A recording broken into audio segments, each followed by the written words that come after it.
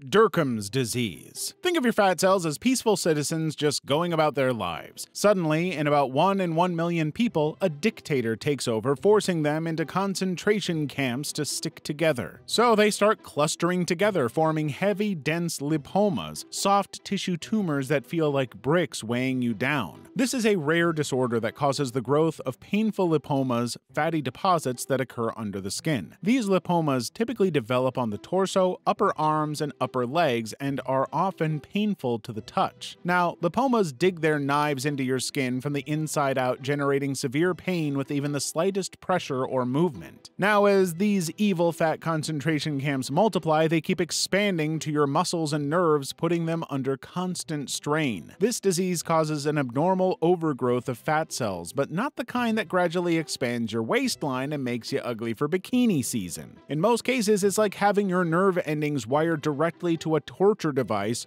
forever caught in searing and unbearable pain all day, every day. X-linked Lymphoproliferative syndrome. This is a disease that is attached to the X gene. Now, let's go back to basic biology. Those born as boys have the XY gene, while those born as girls have the XX gene. In this one, the gene needs to be on both the X, so because boys have only one, you see where this is going. So we can imagine a young boy who seems perfectly healthy suddenly becoming deathly ill after a common cold. His lymph nodes swell massively, his liver and spleen enlarge, and he develops fevers, rash, and bleeding problems. This overwhelming inflammatory reaction is the hallmark of XLP. The body's immune system goes into overdrive trying to fight off the virus with horrible consequences. Instead of tapering off once the infection is controlled, the immune response becomes a full-blown storm. The body's immune cells, the natural killer cells, multiply out of control. They infiltrate the bone marrow, liver, spleen, and lymph nodes, causing massive enlargements of these organs. If untreated, the cascade rapidly spirals,